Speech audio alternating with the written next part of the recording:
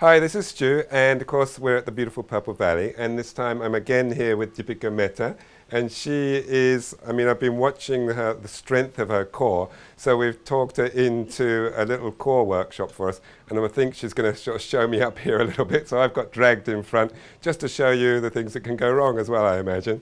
So this hopefully you can then integrate into your practice, and it will make things a lot safer and give you that stability that you need in so many postures. So I'm just going to sort of hand it over to Deepika, and she's just going to call me in when she needs me. Super. Go for it. So I'm going to start on the mat. We're just going to try to find the position to really fire the muscles so that every time you jump back in your Surya Namaskar to a plank position to a Chaturanga, you're keeping the integrity of the core and also the pushing action of the scapula, which to me feels like how you can really get the sense of bracing in the abdominals as you start the practice. So we're going to just come into like a cat position. Make sure your index finger and thumb is kind of making a 90-degree angle. Press through the index finger. Take a moment. Allow the scapula, the shoulder blades, to dip down towards the ground and then try to push away. So do this a couple of times. Allow the scapula to move towards each other and then push away. Do this one more time. Dip and then push away. Make sure your shoulders are away from the ear, so you're really also activating the side, the lats. Now keeping the action of the scapula of pushing away, you're just going to try to isolate the pelvis to find the right position here. So again on the inhale, let the pelvis curl in. Sorry, do the opposite. And then on the exhale, tuck. One more time, inhale, release, let the belly soften. Exhale, curl in. Do this one last time. Inhale, see how that softens the belly. Exhale, tuck in. Now try to join those two things to find the correct position in the cat position. So push through the scapula, shoulders away from the ears, and then tuck in the tailbone. Try to really feel how that activates your abdominals from the inside rather than just creating the shape from the outside. So stay with that for a moment. Keeping those actions of pushing through the scapula, curling in the tailbone, add the legs into the picture. So take your right leg out, really activate the quadricep, pull up the kneecap, take the left leg out, push through the scapula, curl in the tailbone, keep the legs really tight and strong, and hold that. You're going to try to hold it for 20 seconds. Keep pushing, keep tucking in, really feel the internal work of the abdominals. Feel the internal work of the legs, the glutes, and then release. Take a few moments, just relax in child's pose, let the belly soften. And then come up, we're going to try to find the same position in a low plank, which is kind of similar in shape to a Chaturanga. So lie on your belly. Maybe make tight fists out of your hands. Keep the elbows in line with the shoulders. Again, start by first finding the pushing action instead of just sinking. So again, push through the scapula. Feel like you're taking your forearms through the earth. Keep that strong sense of grounding through the earth. Keeping that with the upper body. Curl in the tailbone. Lift up. Step the right leg. Take the left kneecap off the ground. Tuck in. Lift up. And really hold it there with a continuous sense of pushing the earth away from you. Feel the sense of pushing away from gravity.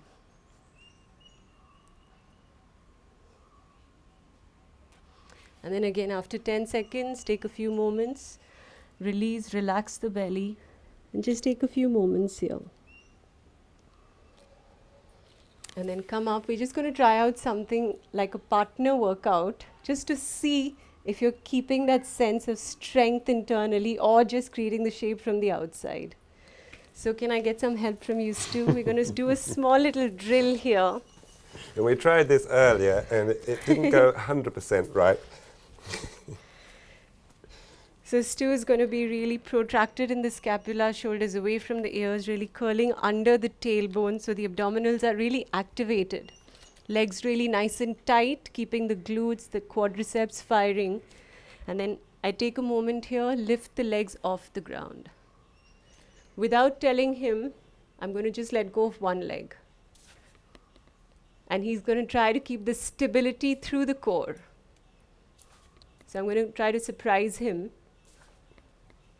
And then I want you to show Stu that if you were not using your core, what would happen? Yeah, so his lower back would start arching. His whole body would be sinking down. So here he's really activating. Curl in a little bit more. Yeah, that's it. A little bit more. That's it. And then release. So you can see if you're not firing the muscles enough, there's this tipping down towards the ground. Did you feel like you have? It's hard work. Yeah, you really have to work hard to actually keep that stability. Yeah, it's not as easy as you made it look. Made it look very easy. Yeah. Yeah, it's a bit of hard work for sure. So we're going to just add in one more drill here. You're going to lie on your back. Going to lie on your back. Shoulders away from the ears, long neck. Again, find this tilt of the pelvis so that the lower back is imprinted on the ground. There's no space for me to take my hand through, rather than letting the lower back arch, which makes the abdominals soft. You're going to again press down. Lower back totally imprinted. Now keeping that position, you bring your knees to a 90-degree angle. Feel like you're balancing a hot cup of tea on your left knee without losing the lower back imprinted on the ground. You're going to try to drop the right leg down. The lower back stays imprinted, bring it back up. Left leg down, lower back stays imprinted, bring it back up.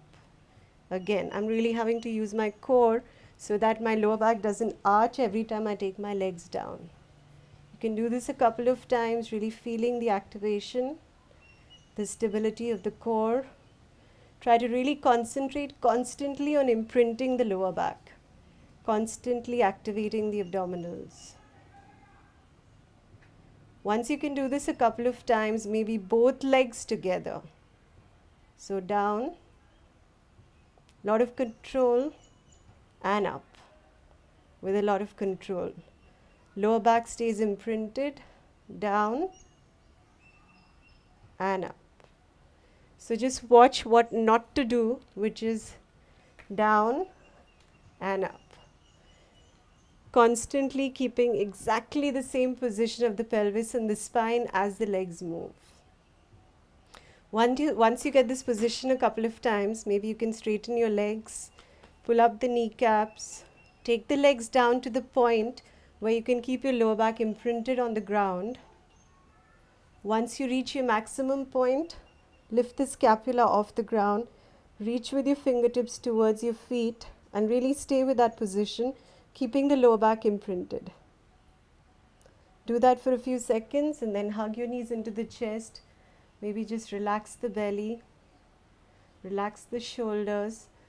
We'll try this position from another perspective so you can keep your feet on the ground. This time inhale, exhale, lift the shoulder blades off the ground, reach with your fingertips, add the legs in. Keep the lower back imprinted. Either stay with your hands here, or here, or if you're really strong, take your hands behind you. Really straighten and lock the elbows. And then again after a few seconds, hug your knees, relax the belly, soften everything. Take a moment, maybe rock up. You want to try the next one with me? I'll try with you. Yeah, okay, Where do you want me? Next to you, or you want to do it first? No, next to me. So we're going to do a small little core workout, which I'm going to get Stu to do with me. Are you ready? I'm ready. Yeah? Okay. So 10 repetitions. I'll show you the first one that we're going to do 10 repetitions of, and then the second one 10 repetitions of. Okay. Yeah? Okay. We don't want to go for speed. We want to go for quality.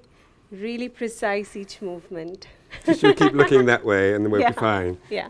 Okay. So we're going to call this position hollow body. Keep the lower back imprinted. Tight line from the tips of the toes. Elevate your shoulders. So really reach the shoulders towards the ears. Now exhale, come up and hold. Feel like you're squeezing your knees towards the chest. Feel like you're reaching the block towards somebody that's really far away from you. So no touching the feet as you come up? No. That's what I did wrong. And really reach, squeeze the midline again. Inhale, Exhale up, sharp. Hold. You can breathe out through the mouth or in Ujjayi breath. One more time. Inhale. Exhale. Inhale. Exhale. Inhale. Exhale. Inhale. Exhale. Two more. Inhale. Exhale. One last. Inhale. Exhale. Hold it there. Really touch, touch, touch. Hug your knees into the chest. Reach, reach, reach. Shoulders away from the ears. And then release. How is that? Yeah, I can feel that working. Good? Strong, yeah. Yeah, okay. And I could see my knees weren't coming. You're getting nice and flush. They won't come up here. Yeah, but I think also in the core, one of the things that, like, you know, which I feel some people don't have, and I feel like I have the, you know, you can have an advantage, is also I have pretty open hip flexors. Yeah. So if you have flexible hip flexors, it doesn't get in the way so much. This position becomes easier. Yeah. Because I have, you know, my muscles, also the hip flexor strength, I think, rather than just abdominal strength. So, you know, that's so important for all the jump throughs, isn't it? And everything, getting the knees to the chest. Getting that really tight hugging feeling, like a bracing. Yeah. So the second drill we're going to try. They get easier or they get harder? You're going to love it. I'm quite sure of that. I'm suffering for you guys. I hope you realize.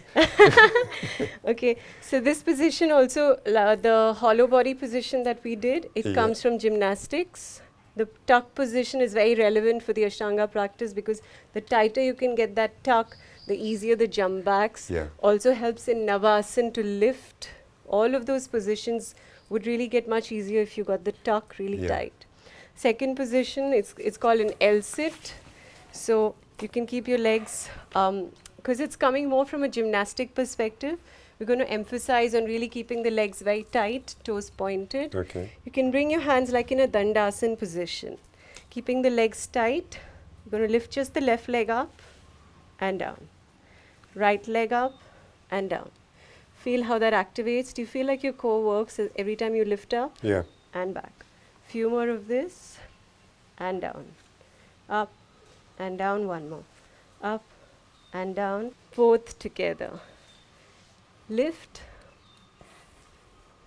and down, again, lift, and down, lift, breathe out, down, two more, lift, down, one last, lift, down. Now keep the hands in that position, close to the hips, hips up, shoulders away from the ears, down. Again, hips up, shoulders down. Three more. Breathe out. Two more.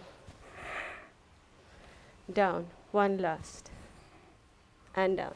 Does that feel good? That's good. Okay. One last, we're going to join the dots. Yes. Which is lift. Left. Down. Down. Okay. So obviously the quadriceps are going to have to work pretty hard. Yeah. So we'll just do one repetition, release, again one repetition, release. If you feel like you're fine, we can do 5 continuous. I'm sure I'll be fine. Okay, so let's go for it. Yeah. Are we pointing the feet? Pointing is I feel is better because then your quadriceps are really getting activated. Okay. So we're going to do 5 of these. Yeah. Yep. Go for 5, it. 6 and go. 1, down.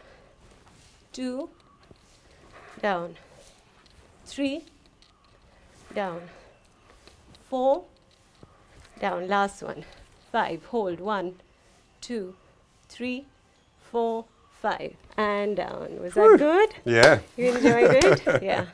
Okay. Good work. Last one to finish it off. Okay. Yeah? Do you need me? Yeah. Okay. So we're going to do a small little drill that could help in Pincha Mayurasana, forearm balance.